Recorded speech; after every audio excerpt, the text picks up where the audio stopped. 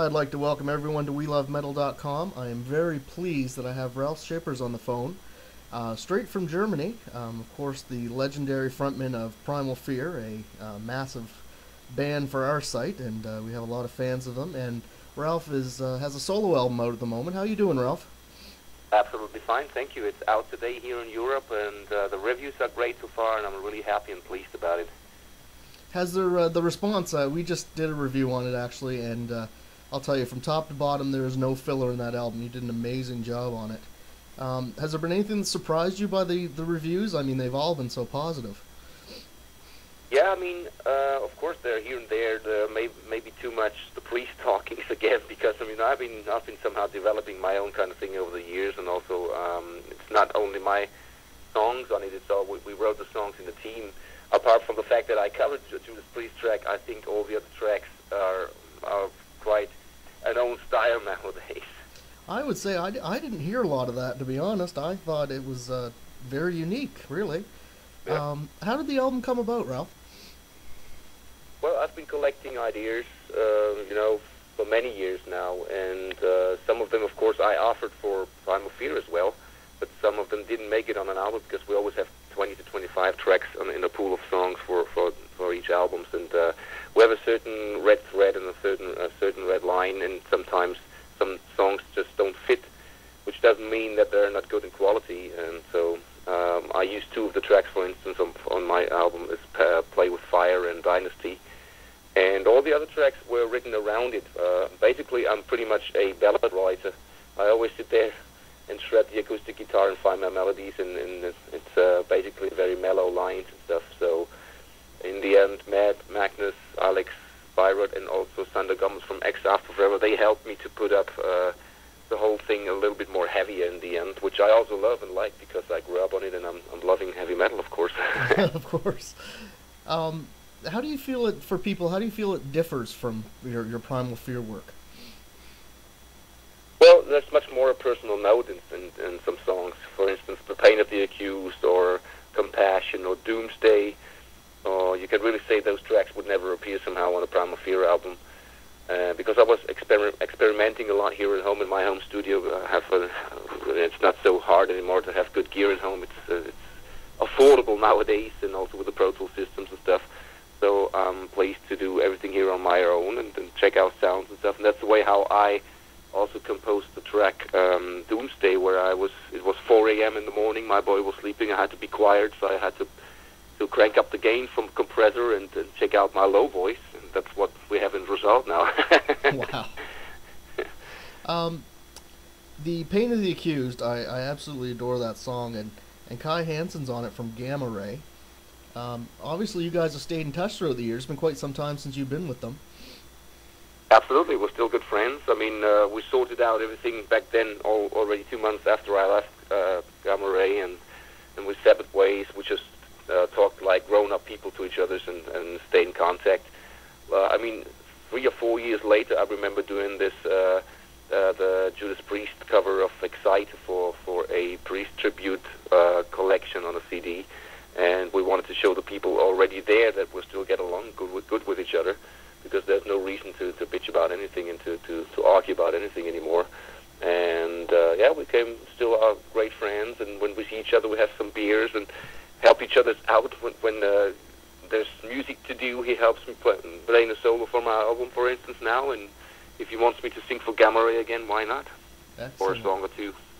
Now, along those same lines, obviously you've had such an amazing career with Primal Fear, and I mean, you guys are huge all over the world, and a lot of bands can become paranoid when their frontman goes out and does a solo project, but Primal Fear actually helped you on this album, did they not?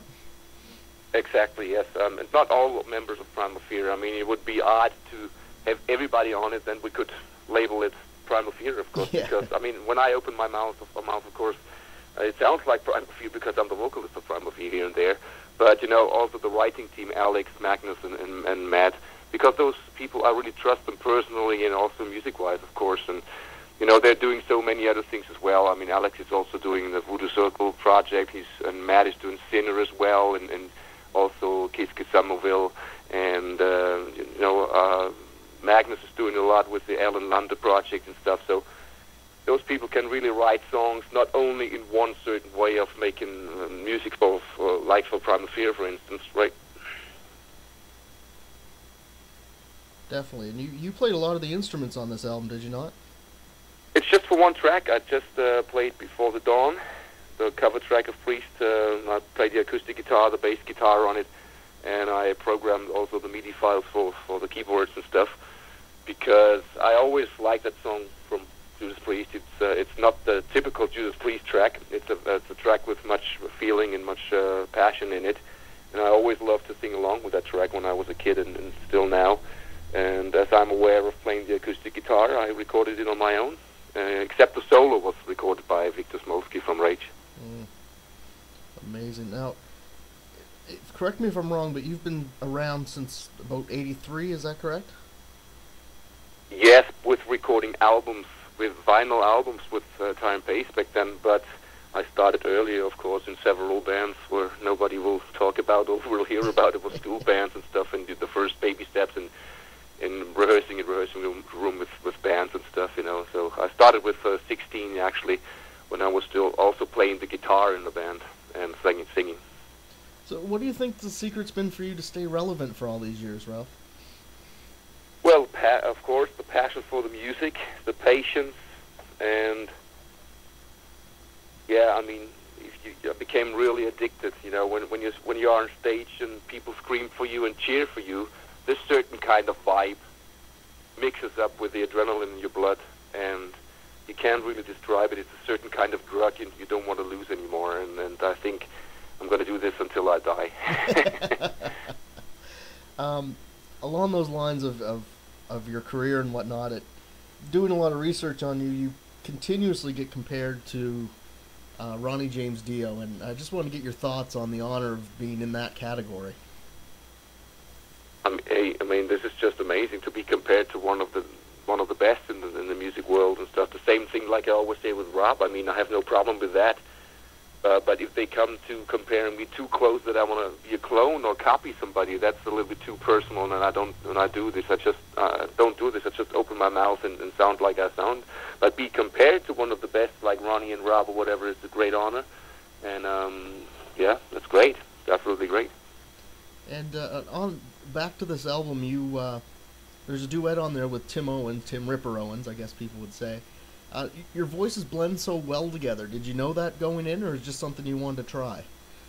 No, I think I know that. I knew that before because, I mean, I listen to vocalists and I hear the certain range and stuff, and yeah, and that's the reason why we colored the lyrics different on the CD sheet, that everybody can distinguish our voices and knows who's singing what. So yeah, I mean, it's a great thing, and I'm happy that Tim did it. I got to know him many years ago on a festival. We became good friends in the business, and we were swapping email files and email addresses, and then we stayed in touch. And he was happy about the fact singing a duet with me, and he liked the track. That's the most important thing, that you like something, you know. Otherwise, you wouldn't do it anyway. And it turned out really great. Yeah, it's one of the highlights of the album for sure. Is there any thoughts on taking the project out on the road? At the moment, I don't think about it because we're really busy with Primal Fear now. We are about to leave to South America next Tuesday for 1.5 weeks to play in Bolivia, Chile, Argentina, and Brazil. And then we will come back and keep composing new songs for the new album. We have 4 tracks together right now, and we will sit together in the team again, and we'll meet in the rehearsing room, and we write new stuff for the new album. It's about time. And then we, of course, also head out to do some summer festival shows. Maybe not too much because it might harm a possible tour in fall. But we will see, you know. It's always, it changes pretty fast in this business. Any chance of North American dates, Ralf? Maybe not in 2011. Hopefully in 2012, and because we always love to come there. Excellent. Well, I'm just going to wrap up. I have a question that we asked to everyone, and we'd love to get your take on it. It's, who would you love to share the stage with that you haven't had the opportunity to? Could be anybody, living or dead, past, present. Yeah, we talk about the dead, of course, course, Ronnie. I mean, we met each other, but not, of course, in the same band, but the same stage, and that was great. And so far, I'm pretty happy of the guys I met in the business. And yeah, it was, for instance, it was great to be on the same stage with Ian Gillan just 1 month ago in the Rock Meets Classic event. He was, of course, singing the lead stuff, and we did the choir stuff together with 3 girls, and I did some backup stuff for him, like octaves or stuff, you know, like songs like Perfect Strangers and stuff. And it was just great, and it's, I think there's a lot more to come, and it would be great to do that same thing with Rob, or maybe also with Klaus Meine or Jeff Tate, whatever, all those icons in metal, you know. Certainly, yeah, definitely. Well, I want to thank you from Canada, Ralf, for doing this. We certainly appreciate it, and I'm encouraging everyone to check out the new self-titled album, because it is simply amazing. Thank you very much for giving me the opportunity to promote it, man. Thank you very much. I'm happy. Take care. So take care as well. Talk to you soon, okay?